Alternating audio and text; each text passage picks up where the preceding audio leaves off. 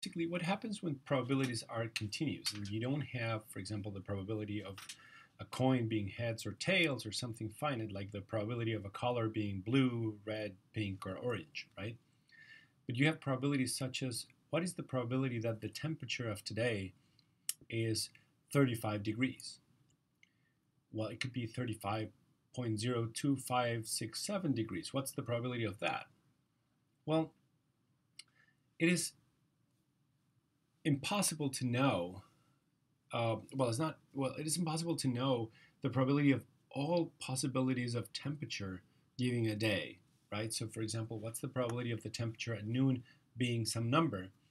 Well, it's very hard to tell. Moreover, the probability of any particular number might be actually zero, because if you think about it, what's the probability that the temperature at noon be 32.062787555262 degrees, for example, a ridiculous number, right? The probability of that being that, of one day being that temperature and the next day varying, on the 10th decimal, that's how it's always going to be. So what's the probability of having a temperature at noon be exactly this one really complicated number? Well, it's probably zero, right? Instead, what we do is we say, well, what's the probability of, when we say, what's the probability of the noon temperature being 35 degrees, what we're actually saying is what's the probability that it is in some range very close to 35 degrees. So what's the probability that the temperature is 34.5 or greater up to 35.4 or lower, right? So what's the probability that the temperature is within a range that we can call 35, right? So if it's 35.0325, we don't really care. We still call that 35. So what we're really doing when probabilities are continuous, right? When probabilities are continuous is to find the probability that the number for the variable falls within a small region, and we can say, starts at x and then divided by the width of the region. So that's basically the gradient, right? Now, for example, we call the little region be dx, right? Then we want to know what is the probability of a variable falling in a range of a given number and that given number plus something tiny, right? Divided by that difference. That is basically a gradient. And that probability then that probably approximates to as the range becomes smaller and smaller, that probability follows this limit.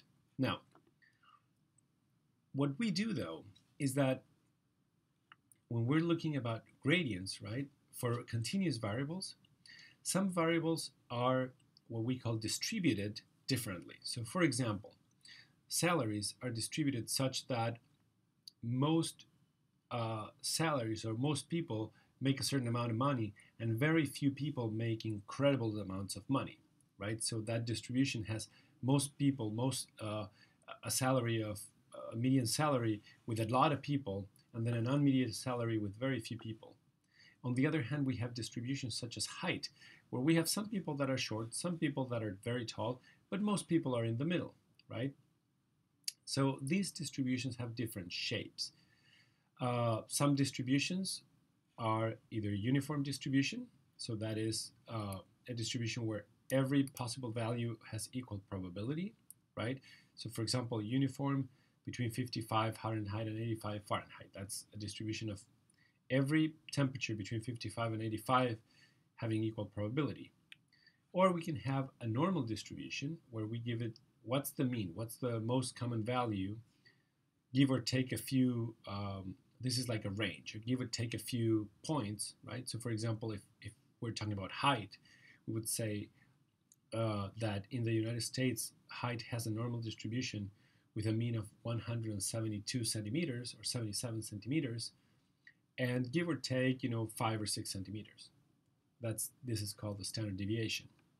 So every case will have a probability distribution, which is basically an equation that gets at the heart of finding the probability for a range of a continuous variable.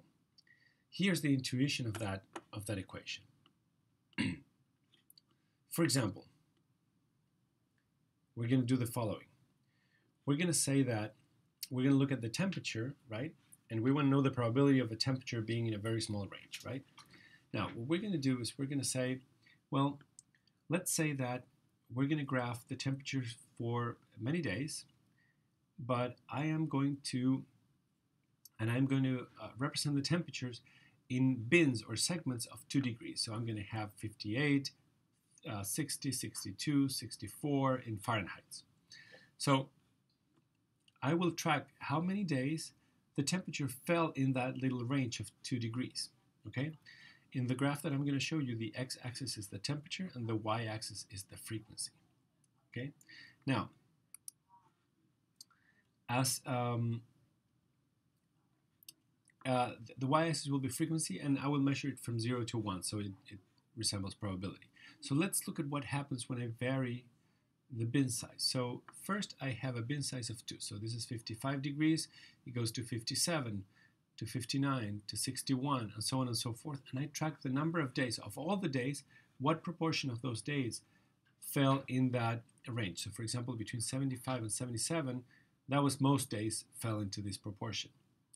However, if I then make the bin size smaller, so 0.8 degrees, so between 55 and 50 and 0.8 from that is 63. So I mean 58. So if here I have 55, and then I have 0.8 degrees, so that's 55.8. Then this here is 55.8 is 56.6, and so on and so forth in increments of 0.8 degrees. Then I see that there's some, here it was like a bunch of buildings, here's a bunch of buildings, but there's some continuity to the sum of them. And if I make the bin smaller and smaller and smaller every time, I will get something close to just a point for every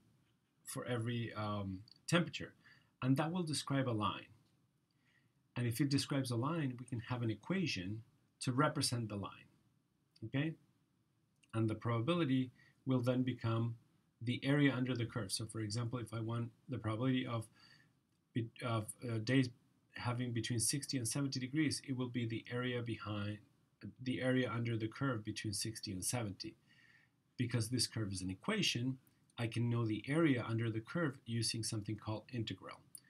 However, computers do this very easy for us, and there's a bunch of ways to get the area under the curve, including tables in the back of statistics books, or simply computers or Excel or any computer statistical program, even online.